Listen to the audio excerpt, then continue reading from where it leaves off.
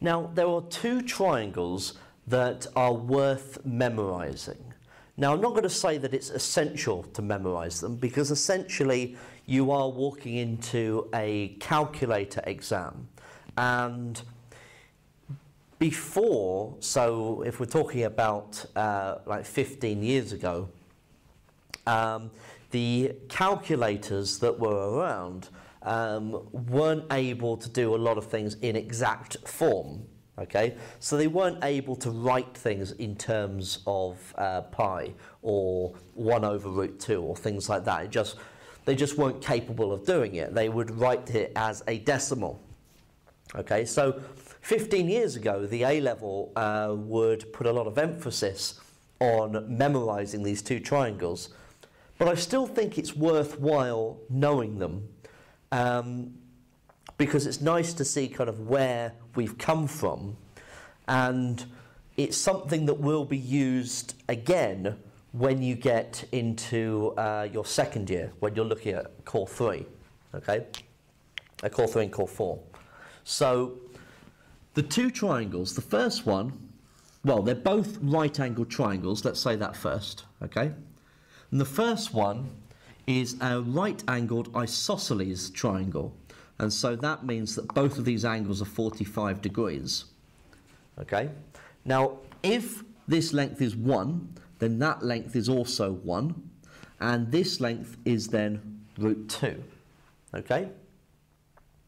The second triangle is also a right-angled triangle. Okay? And its lengths are 1, 2, and root 3. So 1, 2, 3 square root.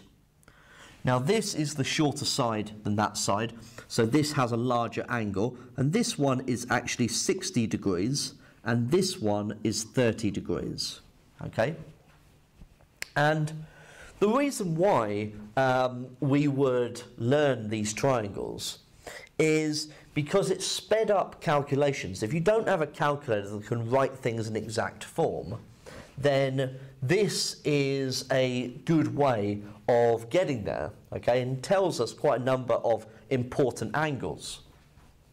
So what we can now do is we could build up a table. So we could have sine x, cos x, and tan x. And let's say these are my x values, and those are the angles that we're looking at. So we've got a 30-degree angle, we've got 45, and we've got 60. Okay? So what we're able to do now is say exactly what sine of 30 degrees is, or cos of 60 degrees is. And we can use these two triangles. So sine of 30, here's the angle of 30, and sine, using SOHCAHTOA, is opposite over hypotenuse. So if that's the angle, that's the opposite, that's the hypotenuse. So sine of 30 is 1 over 2. Cos of 30, well, there's 30. Cos is adjacent over hypotenuse, so root 3 is the adjacent over 2. Tan is opposite over adjacent, so that's 1 over root 3. Sine of 45, well, here's a 45-degree angle. That's the opposite then, that's the hypotenuse, so that's 1 over root 2. Cos of 45 is the adjacent over hypotenuse, so 1 over root 2 again. Tan of 45 is opposite over adjacent, so 1. So 1 over 1.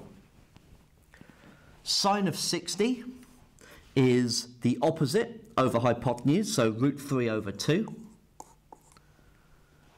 Cos of 60 is adjacent over hypotenuse, so 1 over 2. And tan of 60 is opposite over adjacent, so root 3 over 1, or just root 3. So this sped up calculations, and then you were able to write down exact values of these trig functions, which helped a great deal with the mathematics and with the calculation. Okay, so although it's not essential to memorize these, okay, you will be able to perfectly well do the exam without them. It is useful to relate the trigonometry back to right-angled triangles. And I'm going to show you in the next video why this is important, because there is a brand of question that can be asked in this exam that you need to know how to answer it using a triangle or a related method. Okay, so you can check those on your calculator if you like, and you should get exactly the same answers.